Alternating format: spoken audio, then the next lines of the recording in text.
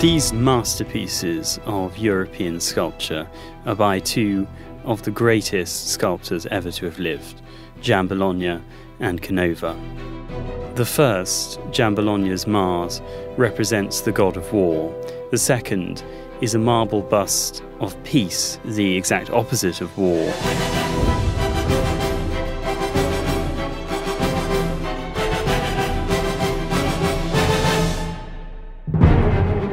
Giambologna was the greatest sculptor in Europe after Michelangelo's death.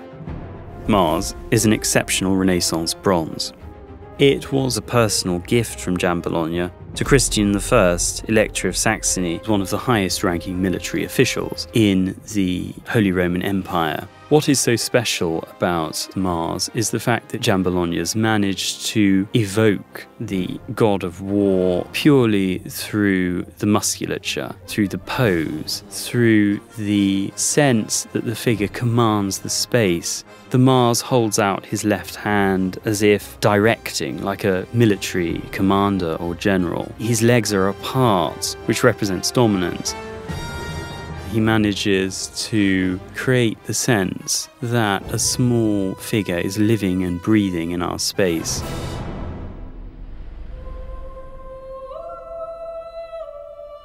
Canova was responsible for pristine classical sculptures. They very much would have stunned contemporary audiences. The bust of peace is of seminal importance within Canova's oeuvre.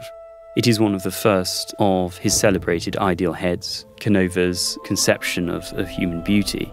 It represents the end of the Napoleonic Wars and the hope for a new future of European politics.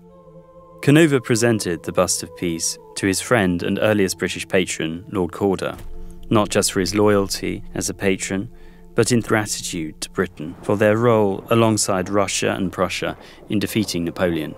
Her calm expression reflects the prosperity and the calmness that comes about through peace.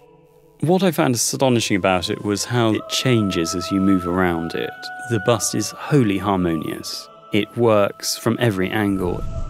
Canova was able to create the most brilliant marbles of any sculptor. He manages to imbue them with a sense of life, and I think that is his unique genius. The bust of peace is serene.